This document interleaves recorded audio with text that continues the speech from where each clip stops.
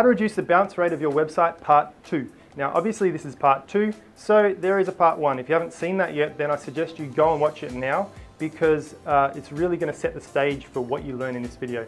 Now I'm going to go share my screen with you and show you the most important things that you need to do to start reducing your bounce rate now. Okay, so first I'm going to show you how to identify the best pages where you should focus your attention on for the bounce rate. I'm in Google Analytics. I've gone down to behavior, site content, all pages. Now you'll notice here that we have a bunch of our pages here. Now I'm using an e-commerce example for this example because it clearly demonstrates the page value. You can still do this if it's a service-based business. You need to apply a value to all of the goals that you have set up, and then you'll be able to figure out which pages you should be working on to reduce your bounce rate and improve the user flow through the website. So the main numbers that I'm going to look at here is the bounce rate, the page value, and the exit rate as well, in combination with the page views. So what I want to do is, there's, like most websites, you've probably got a bunch of pages on your site, and to know which ones you should focus on and spend your time optimizing to improve the bounce rate is what we need to get to. Because just because a page has a high bounce rate, it does not mean you should work on it. What you should work on is the pages that have the highest traffic in combination with the highest bounce rate in combination with the highest page value. So I'll show you what I mean by that. Now we have here this top page. It is, we're getting the most traffic to it. It's got a bounce rate of 1.79 and it's producing $1.92 per visitor, which is reasonable, and it gives us a good base rate. Then if we look at this one here, it's not getting much traffic, but its bounce rate is quite comparable to the top one, and the per visitor value is already 5.54, so it's much higher than that. So these ones are pretty much neck and neck. Which one I would choose to optimize if I was just looking at these top two pages. Why? This one here has a lot more traffic, but the page value is a lot lower, whereas this one here, so I would choose this one because it's got a lot more traffic. This one here doesn't have much traffic, but the per visitor value is much higher.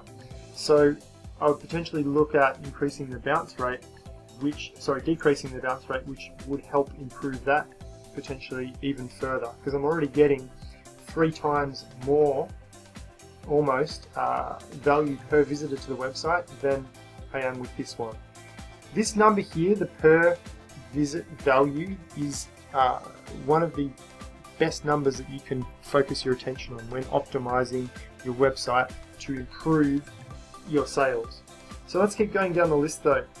We notice this one here, we've got a reasonable amount of traffic, and the bounce rate is a lot lower than these two, but the problem is it's not generating any sales at all. While the bounce rate is much lower already, we're probably not going to improve the bounce rate. Even though it's got good traffic, it's not making any sales at all, so I wouldn't spend my time on that page.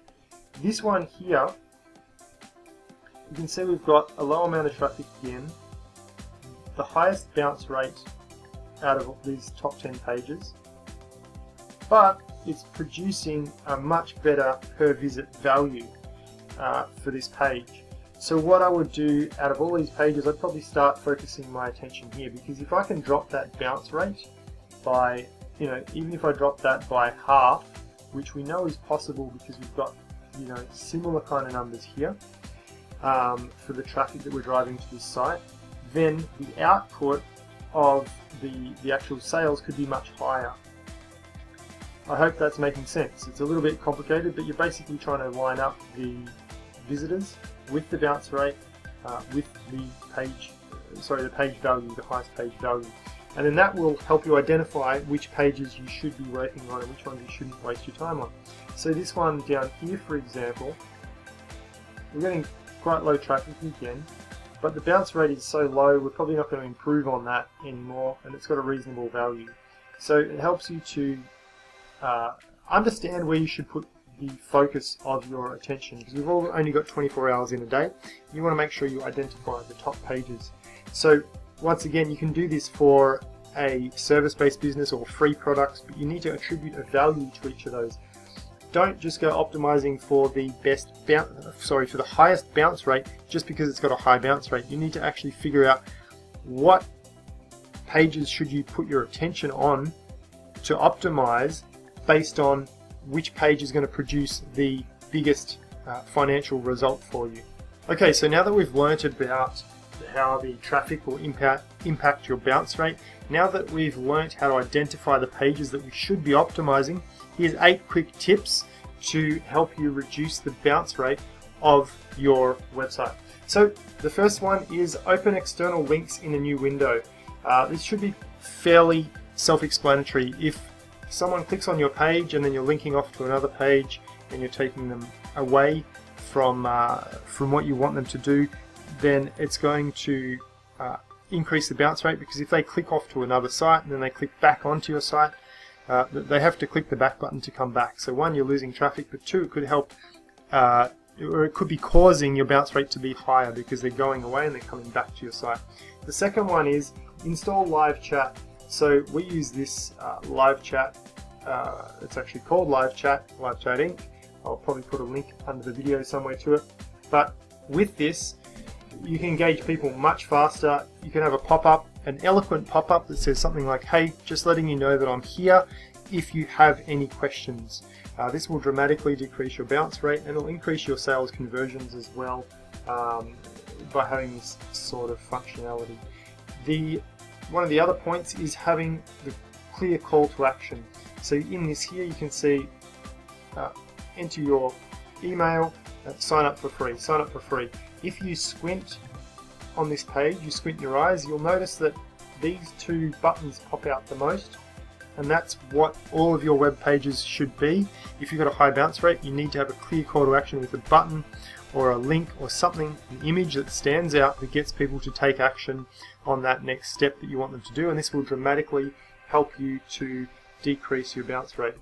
Use links to other related content on pages of the website. So depending on what website platform you're using, if you're using something like WordPress, you can automatically put a widget in there that will pull in content that's related to the content that they're already on, and that will help to increase the amount of page views that you get on your website and decrease your bounce rate.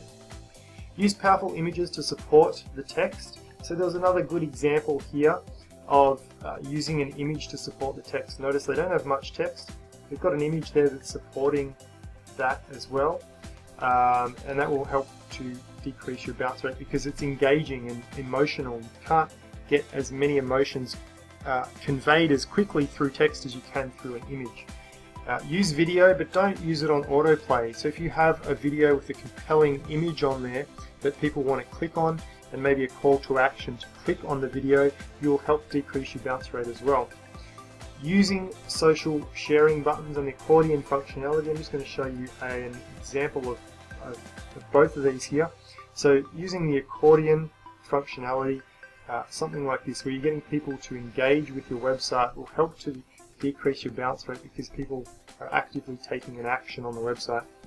Also, using the social sharing icons, you've probably seen these around the place. Very easy to install whether you're using WordPress or not, and these will help to also decrease the bounce rate, while at the same time improving your traffic. So that concludes our tutorials on how to reduce the bounce rate of your website. If you need help with reducing your bounce rate further, if there's anything complicated or too technical, then leave a comment below and we'll reply, or visit us at thinkbigonline.com and we're happy to help you.